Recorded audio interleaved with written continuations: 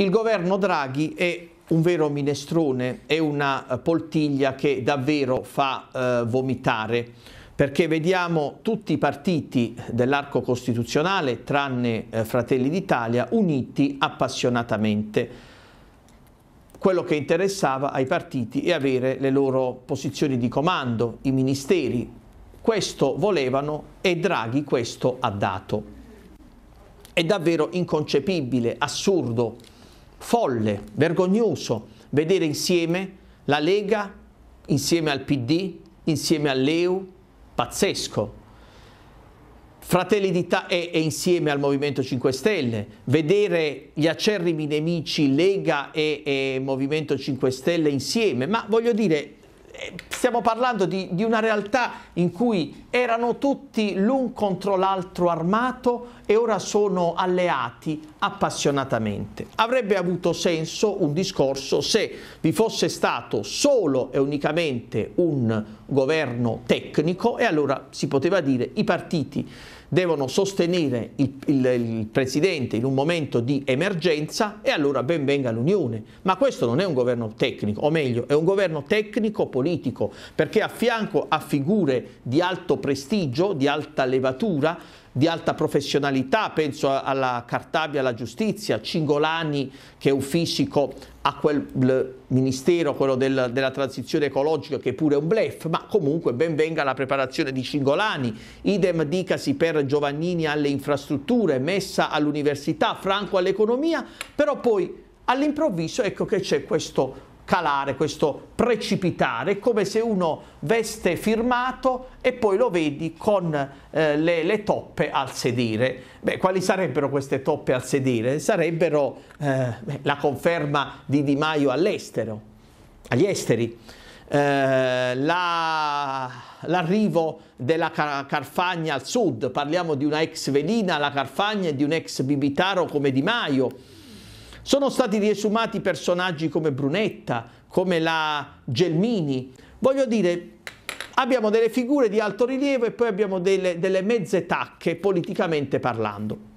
Ci siamo tolti dalle scatole i vari Conte, i vari Casalino, i vari Azzolina, Bonafede, figure assolutamente mediocri. Sono state riesumate delle cariatidi del PD, penso per esempio a Orlando. Abbiamo ancora Franceschini, sono uomini di potere, il PD ha perso le elezioni, però poi il PD si trova al governo del paese, pensate un po'. L'altra assurdità, confermare Speranza alla sanità, dopo che il Ministero della Sanità è stato uno dei più vergognosi e penosi, considerando la gestione dell'emergenza Covid, considerando la questione dei vaccini. È stato inventato un ministero bluff, quello della transizione ecologica, in mano appunto a Cingolani. In realtà già esisteva questo dicastero, se non ministero, però vorrei sapere qual è la transizione ecologica, ecco perché dico è un bluff, è una favola, se poi ci spostiamo alla realtà di Taranto, il governo, lo Stato italiano ha detto che l'Ilva, l'ex Ilva è, come dire, è strategica, la produzione dell'acciaio è strategica rispetto al paese Italia. Ma che transizione ecologica ci può essere se poi alla fine l'acciaio viene considerato strategico ed indispensabile? È un governo certamente a trazione nordista, visto il numero di ministri appartenenti al nord. Avremo Giorgetti della Lega allo sviluppo economico, altra figura che a questo punto renderà il sud ancora più solo, e immaginate la fine che potrà fare Taranto con la questione appunto ex Ilva data in mano ad un leghista. Lega che d'altronde come il PD, perché il PD non è diverso dalla Lega, ma la Lega è industrialista al massimo. Sicuramente con Draghi ci sarà una maggiore sobrietà comunicativa. Non avremo più, grazie a Dio, quegli show mediatici, quelle pagliacciate di Conte e Casalino, quelle dirette Facebook, quella esasperazione della comunicazione, però, consentitemelo, è un governo che non avrà né capo né coda.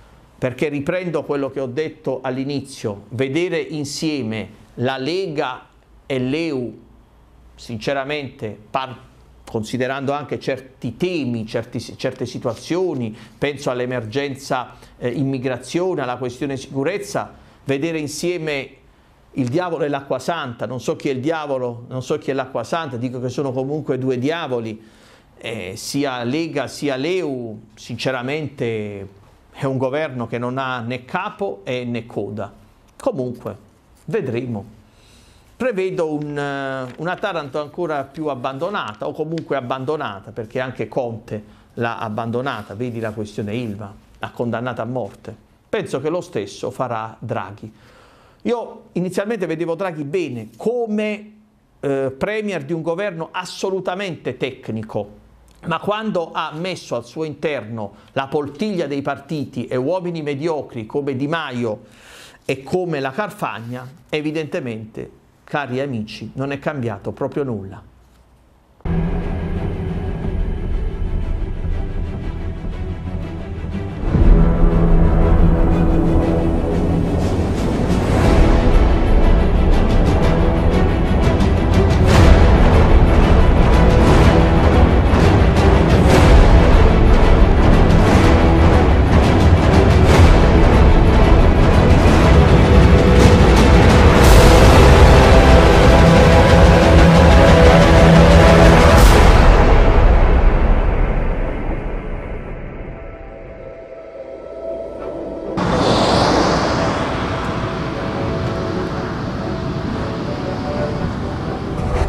Senza bavaglio, informazione libera, sempre.